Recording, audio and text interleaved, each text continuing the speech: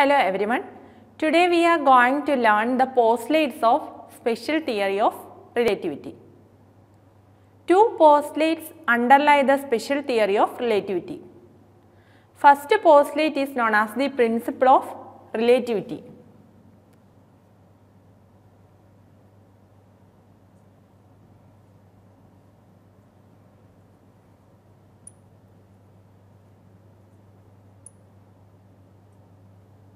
First postulate of Einstein's special theory of relativity is the principle of relativity. The laws of physics are the same in all inertial frames of reference. It follows from the absence of this postulate follows from the absence of a universal frame of reference. It was the results of Michelson-Morley experiment. There is no absolute or fixed frame of reference. If the laws of physics took different forms for different moving observers, then it would be possible to form different equations of motion for different moving observers.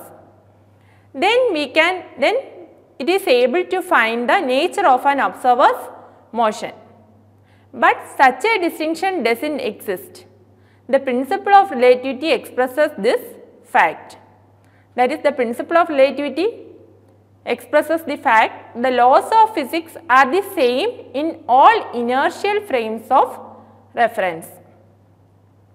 The first postulate of special theory of relativity is also known as Galilean hypothesis of invariance or Newtonian principle of relativity.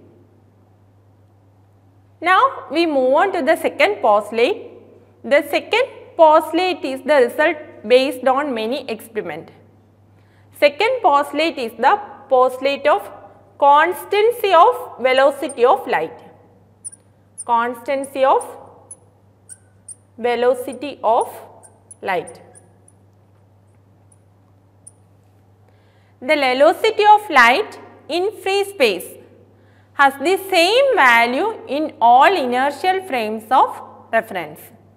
The second postulate is the velocity of light in free space has the same value in all inertial frames of reference. Its value is 2.998 into 10 raised to 8 meter per second, up to 4 significant figures. Thus, it is clear that the Einstein's special theory of relativity is valid only for inertial frames of reference. That is, the frame of reference in which Newton's first law of motion holds good. The two postulates of special theory of relativity are principle of relativity and the second postulate is constancy of velocity of light. Thank you.